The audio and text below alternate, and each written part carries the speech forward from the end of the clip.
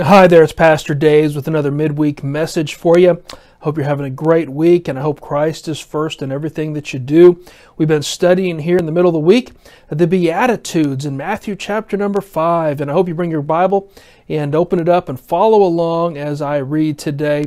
In Matthew chapter number 5, one of the most famous passages in the Bible, Jesus' Sermon on the Mount.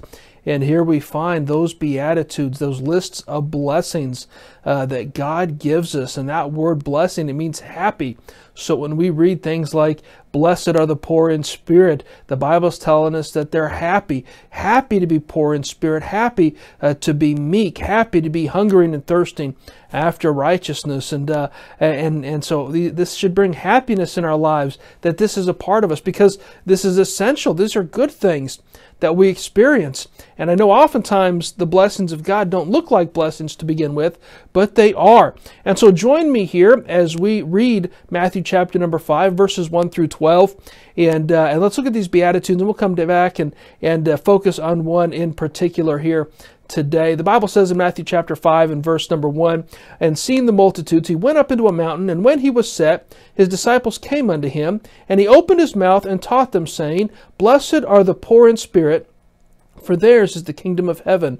Blessed are they that mourn, for they shall be comforted. Blessed are the meek, for they shall inherit the earth. Blessed are they which do hunger and thirst after righteousness, for they shall be filled. Blessed are the merciful, for they shall obtain mercy. Blessed are the pure in heart, for they shall see God. Blessed are the peacemakers, for they shall be called the children of God. Blessed are they which are persecuted for righteousness' sake, for theirs is the kingdom of heaven. Blessed are ye, when men shall revile you and persecute you, and shall say all manner of evil against you falsely for my sake. Rejoice and be exceeding glad, for great is your reward in heaven. For so persecuted they the prophets which were before you." As we look at these Beatitudes, we see a spiritual progression. And remember, this is all the Beatitudes have a spiritual application. And certainly we look at some of these things, we say, well, we're talking about hungry and thirsty, we're talking about being poor. Those are physical things. Well, no, the application here is always spiritual. And so remember that as we study those. The first Beatitude that we looked at was in verse number 3, "Blessed are the poor in spirit." And there's this idea that if we recognize our spiritual poverty, it is so essential. We are poor. We are sinners before God. We are spiritually in poverty. Blessed are they that mourn. And once again, a spiritual application would be to mourn over sin and the consequences of sin. And when we mourn death, we're mourning the consequences of sin. So blessed are the poor in spirit. Blessed are they that mourn. Blessed are the meek. Here is this abandonment of pride, this abandonment of self-justification. I cannot save myself. I cannot meet my own needs. And there's this humility in meekness that's there. And recognizing that grace is necessary, that God's gift is essential. And there's meekness is essential in our lives. And then verse number 6 talks about those that hunger and thirst after righteousness, for they shall be filled. Because when you identify your poverty and you mourn that spiritual poverty, and you are meek and humble and realize you cannot provide for yourself, and you hunger and thirst after what God can give, after His righteousness, because you're spiritually poor, and you hunger and thirst for His righteousness, the promise is given that you will be filled. And that filling is God's grace, God's mercy. And the next verse we come to says, "Blessed are the merciful, for they shall obtain mercy." And here's the thought, and I want you to understand, this is not a trade. You don't give mercy so you can get mercy. That's not mercy. Mercy's undeserved, and it's not earned. It's not paid for. And so the idea here is, if you are merciful, it means you have received God's mercy. You understand mercy, and you've learned mercy, and now you can give mercy out because you've been blessed with mercy. And then so too there are others around. God will be you work through others to provide mercy in our lives, because that's God's promise. Is that what you sow, you will also reap. And so it's not a trade-off. We don't be merciful so that we can obtain mercy, but we understand this idea that there's blessings back from God when we're obedient to His will and His commands, and when we carry on His attributes. And mercy is one of those attributes of God. And so now we come to verse number 8 today. Blessed are the pure in heart, for they shall see God. And what a wonderful idea that is, to be able to see God. And it's an amazing thought, an amazing idea, because to be honest with you, you can't see God and live. That's way back in the Old Testament. And so here's the idea. Here we can see God, and that's awesome. But it says you have to be pure in heart. And now that's a little bit scary. Are our hearts pure? And what is the idea of pureness there? Because this is something that that's not easy to obtain. Purity. It's something that's easy to taint and it's easy to lose. And so how is it that we become pure? I think this is a verse that's oftentimes it's twisted and it's misused. And it does not mean those that are without sin. It does not mean those that have grown to the point to where they no longer face temptation and the allurement of the world is no longer a part of their lives. Because let's be honest, that we don't come to that point. In a fleshly body, in a wicked world, we're not going to come to the point to where there are no fleshly allurements in this world. The Bible tells us in 1 John 1:8, if we say that we have no sin, we deceive ourselves, and the truth is not in us. If we say that we're not sinners and we don't sin, then the truth is not in us. And understand what that verse is saying there. It says, if we say that we have no sin, and that word have, it is present tense. It's not just I have never sinned, but I currently am free from all sin. God says, no. The truth's not in you if you try to say you still don't battle sin. You still don't give in to temptation. The truth is not in you, if that's what you're saying.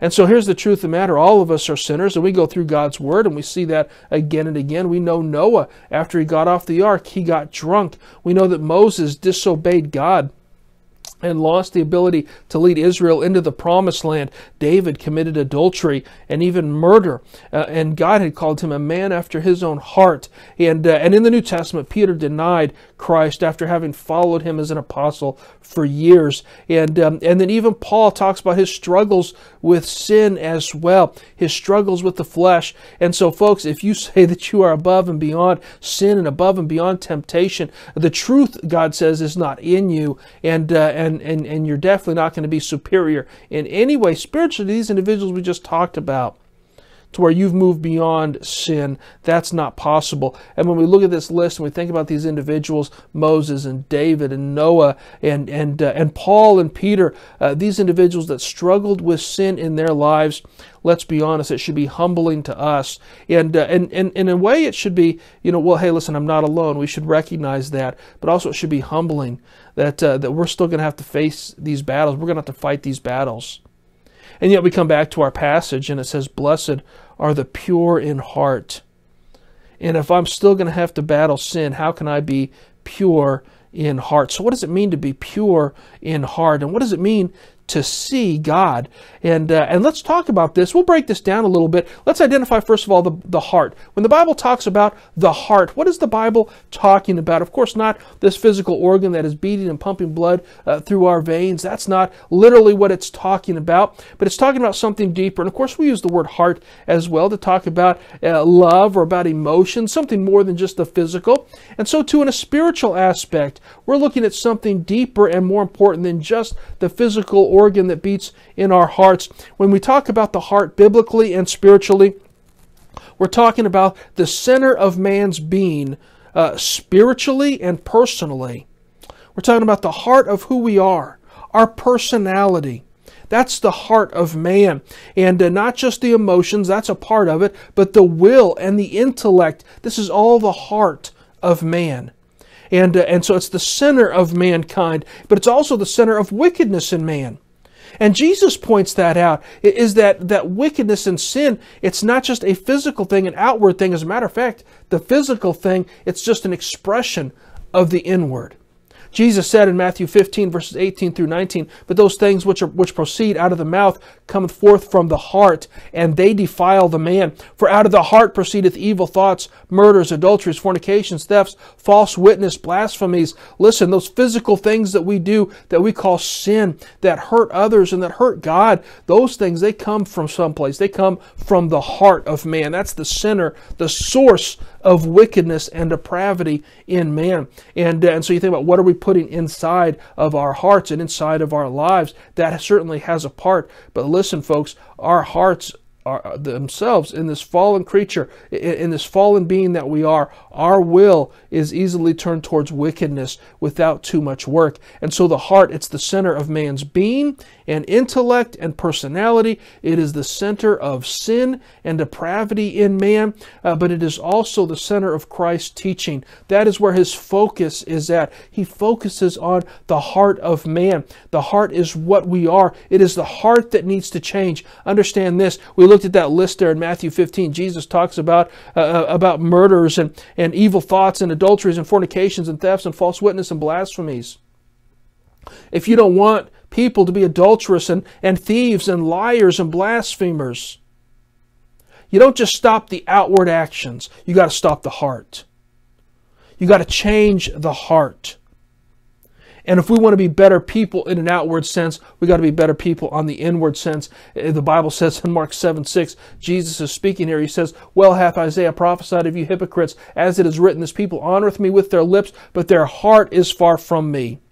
The heart needs to be closer to God. The heart needs that purity and that cleansing, and that'll change the outward actions. We need to do some work to clean up the heart. And so you think, what does it take to change a man? And you might know people in your life. And it might be you're struggling with sin and wickedness and bad habits, and there's things in your life that maybe you call them addictions, whether it be to alcohol or to drugs or to tobacco or to pornography or to gambling, and these things have a hold of your life. How do you change those? It's not just restricting yourself and cutting yourself off from these outward things. It's changing your heart. God wants to change your heart. God wants your heart to be closer to Him. That's why He talks about the people's hearts being far from Him. He wants their hearts close to Him. That changes a man. That changes a woman. That changes a person when their heart is close to God. So that's what the heart is about. The center of man, the center of wickedness, the center of Christ's teaching, where He's trying to get to. And so let's talk about what it means to be pure in heart. The idea of purity, first of all, it's talking about cleansing, because wickedness, because sin cannot enter into the perfect presence of God. Folks, we cannot walk into heaven in our sin and depravity. We cannot walk into perfection with sin and depravity in our lives, because it'll deprave and it'll dirty up, it'll make filthy that which is perfect and clean. So there has to be this cleansing. This purity is essential. And all of us have this sin and depravity. In the Bible's clear in Romans 3:23, "For all have sinned and come short of the glory of God." Each of us are sinners. There is none righteous, no, not one. And it is our sin that's caused us to come up short of God's glory and of God's presence. And so that's why we need to be made clean. We need the cleansing. We need the purity. And this purity comes from Jesus Christ. He's the one that saves us, that cleanses us, that washes us, that allows us to be able to be in the presence of God. It's through Christ. In Hebrews 9, verses 13 through 14, the Bible tells us, "For if the blood of bulls and of goats and the ashes of an heifer sprinkling the unclean sanctifieth to the purifying of the flesh, how much more shall the blood of Christ, who through the eternal Spirit offered Himself without spot to God, purge your conscience from dead works to serve the living God." Folks, it is because of Jesus Christ's sacrifice and the blood of the bulls and the goats and the heifers, those sacrifices that were made in the Old Testament. They had to be made again and again and again. But we find here the sacrifice of Jesus Christ, the blood of Christ. He died once and He died for all. And that was enough to cleanse us, to purge our conscience, to make us clean, to stand before God. And we need His cleansing in our lives for salvation first and foremost. And understand this, that as a Christian, as a believer, our sin is not going to remove us from God, even though we fall into sin. And we can can find that to be true of the individuals that we talked about. We looked at Noah and his sin, and we looked at Moses and his sin. We looked at David and Peter and Paul, and all these men battled with sin, and they struggled with this. But God never forsook them. God never gave up on them. God never cast them out of His family, or stopped having a relationship with them, or stopped using them. But yet you find that these men, they had to come to God in repentance and find forgiveness and ask God to forgive them of their sins. Not because it altered their relationship with God as a father and child, but it did hinder their fellowship with God. And folks, the same is true for us. Our sin today does not alter the fact that we are still God's children, but it'll change our fellowship with God. So we come to God walking in this dirty world, walking in the filth here of this world, and in our own sin and depravity as well. We need to come back to God and find forgiveness. And in 1 John 1:9, if we confess our sin, He is faithful and just to forgive us our sin and to cleanse us from all unrighteousness. That's true of salvation. But folks, it's true for us as Christians. We need to come back to God and confess our sin and ask Him to cleanse us and to forgive us of that sin. And so there is this purity, there's this cleansing, with this purity, this pure heart is a heart that's been cleansed by God, and it's a heart that we're striving to keep clean as well. Because once again, that sin in our lives, it mars our fellowship with God. We're not going to see Him when we're indulging in sin, even though we're His children. And you think about that human relationship of a father and a child, and that child rebels. It's going to hinder the fellowship. Now that child is still going to be the child of the father. The father's still going to love that child in spite of his rebellion against him. But yet you find there is a hindrance in that fellowship. And he may not have all the same blessings that he had before. He may not have the same closeness with the Father that he had before until that's forgiven and restored. And folks, we need to be pure in heart with God. We need to find His purity in salvation. But also, we need to maintain a good relationship with God. And when we mess up, find forgiveness. And so there's this idea of cleansing when we talk about purity. But there's also this idea of focus and singleness. We talk about being pure. There is this singleness. And you are following God and God alone. And you love God and God alone. And there's the idea of this singleness is purity. And it doesn't mean you don't love absolutely anything else, but you're worshiping one God, you're serving one God. And He's the one you're seeking to please and to follow. And folks, we are so easily divided. We're so easily split. And folks, let's be honest, so many of us today, so many Christians today, we wear two faces. We'll come into church on Sunday, and we'll be the good Christian. We'll have our Bible tucked under our arm, and we'll say all the right things and smile at the right times and say amen at the right points in the service. But folks, we know when we turn around and walk out the door, we're not living for Christ. He's not number one in our lives. And we live duplicitous lives, and we're being deceptive. And folks, purity means there is a singleness, there is a focus. We're seeking to serve Christ, and He's the one that has our heart, and He's the one we're seeking to please.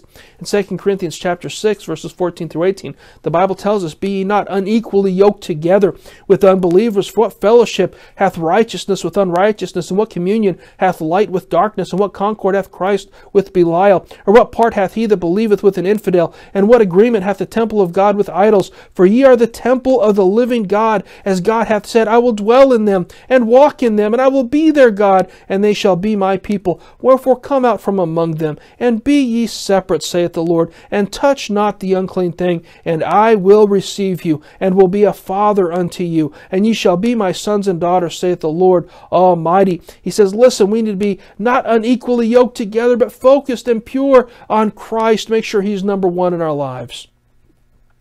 We can't be unequally yoked with others. So purity, it means there's a cleansing at salvation, a continued cleansing in our lives as we as Christians fall into sin and make mistakes. And there's also this purity, this focus on God, this singleness on Him. And there's this wonderful promise that when we are pure in heart, we get to see God. What a wonderful thought. I mentioned before, no man can see God and live. That's what the Old Testament tells us.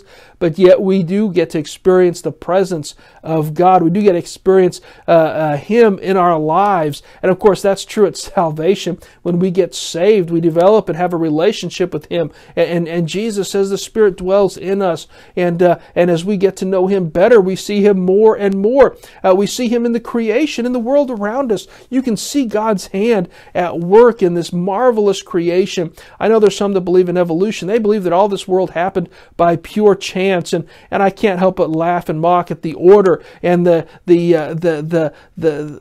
complicated world in which we live, and to think it happened by random chance. I'll tell you what, it is not random. It is the work of a Creator that formed and shaped this world, and just as it was the work of a Creator that shaped and built the home that you live in with its various complex systems, whether it be the electrical system and the plumbing system and the heating and cooling system, and it didn't happen by chance. You don't randomly come across a home that randomly has all these systems that integrate, work together to provide a perfect living experience.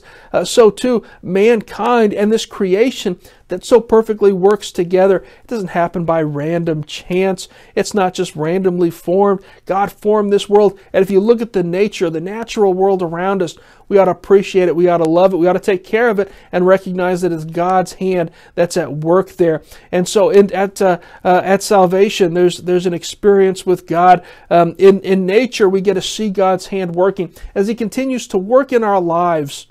Christian, I'll tell you something, the more that you're yielded to Him, the more that you're open to hearing His Word, and the more that you speak back to Him in prayer, the more that you're obedient to Him and being in His house and being a witness for Him and continuing to seek to do His will in your life, you're going to more and more see His hand working in your life. You're going to be able to recognize His blessings, His punishment, and as you seek to draw closer to Him, as your heart gets closer to God, you're going to see God working in your life more and more.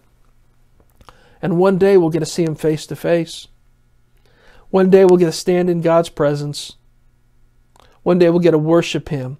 In these mortal fleshly bodies we could not see God and live. But one day, praise the Lord, we'll be able to stand in heaven. One day we'll get to see Jesus face to face. I love 1 John 3, verses 1 and 2. Behold, what manner of love the Father hath bestowed upon us, that we should be called the sons of God. Therefore the world knoweth us not, because it knew Him not. Beloved, now are we the sons of God, and it doth not yet appear what we shall be. But we know that when He shall appear, we shall be like Him, for we shall see Him as He is. When we get to see Jesus Christ, the Bible says we'll be like Him, for we'll see Him as He is. And what a wonderful day that will be to be able to see God. Let me encourage you today, though. You can see God in this world. You can experience Him at work today, but let's make sure our hearts are close to Him. Let's make sure our hearts are pure and clean. If you've never received Jesus as your personal Lord and Savior, He wants to clean up your life. He wants to cleanse you and give you a new family and give you a new home in heaven, and He wants to make all things new. Invite Jesus to come into your heart and save you today. If you're a Christian today, folks, we all stumble into sin. Turn to God and find forgiveness. Confess that sin, repent of that sin, and ask Him to forgive you. And let's have that singleness of heart, seeking to please Him, keeping Him first in our lives. Let's keep our hearts close to God by being in His Word and being obedient to Him, spending time in prayer, doing His will and not our own. And folks, look for God to be working and moving in the world around us, in your hearts and lives. I want you to experience God. I want you to see God today, because He wants to reveal Himself to you. Let's pray together. Dear Heavenly Father, thank You for Your many blessings. Thank You for Your precious word. Thank You for all these Beatitudes. But thank You, dear Lord, for this promise to be able to see You. And I just pray, dear Lord, for that one that's never received Jesus as their Lord and Savior. Today would be that day of salvation. You'd cleanse their hearts, dear Lord, and make them a part of Your family. And allow them to experience You, dear Lord, for the first time. And I pray to Heavenly Father for Christians that we turn to You for cleansing and forgiveness. We choose to follow after You and walk after You. We keep our hearts close to You. And dear Lord, help us to experience You in our lives, dear Lord, day to day, in our workplaces, in our times of reading Your Word. And dear Lord, I just pray that through this simple message today, that people would hear and understand and see God, and that they might just accept you and your cleansing, your forgiveness, your salvation, your desire to love them and walk with them. And I pray, dear Lord, for your will to be done in our lives. In Jesus' name I pray. Amen. God bless you. We love you, and we hope to see you again soon. Goodbye.